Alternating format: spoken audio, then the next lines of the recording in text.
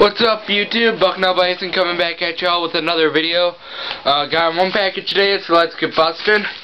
Have no idea what this is, so let's see what it is. Obama got inaugurated today. Great day in American history. Some people don't like it. I think it's great. And oh snap! This is something that I bought off of eBay. This is an Anquan Bolden rookie auto. This is very awesome. Then he said that it was a little bit late on shipping, which I honestly don't care, just as long as I get it. But he threw in a few extras if I can ever get them out. This Kurt Warner, it looks like it's a second-year card. That's awesome. Fitzgerald base card. He had a great game.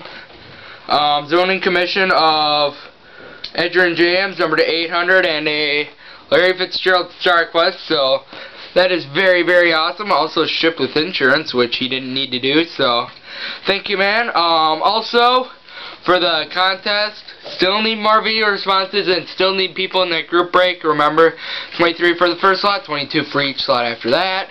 All the details will be in the description box right there. Had to think about that one a little bit, but if you notice, I'm also in my bowling attire. We won today again, which means that if we win next week, I think we go to state. So that's pretty awesome. Go us. And a lot of people have been asking me on that Bolden issue with him getting all mad at his teammates and stuff.